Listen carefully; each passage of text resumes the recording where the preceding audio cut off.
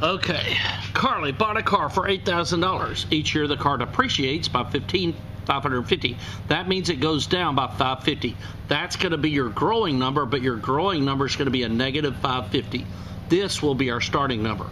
Write an inequality that Carly could use to determine the number of years X it takes for her car to decrease to a value less than $4,500. This will be our total wanted.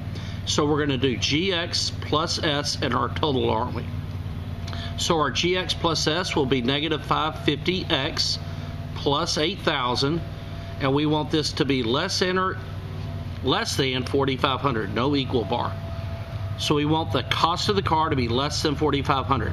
So we're going to move over the 8,000, and I'm going to get negative 550X less than, and this is going to be negative 3,500.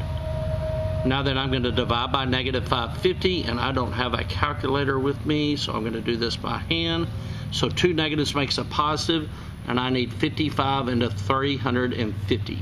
That's going to go 6 times is 330 with 20 left over. Okay, so y'all listen.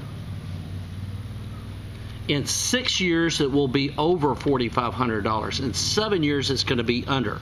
So it's going to take X right here is going to be less than 6 and 20 over 55.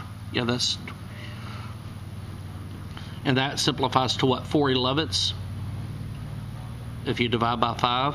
So in 6 years, it's still going to be over the 4,500. So it's going to take 7 years for it to depreciate to be under the 4,500. So on this one, I'm rounding up, aren't I?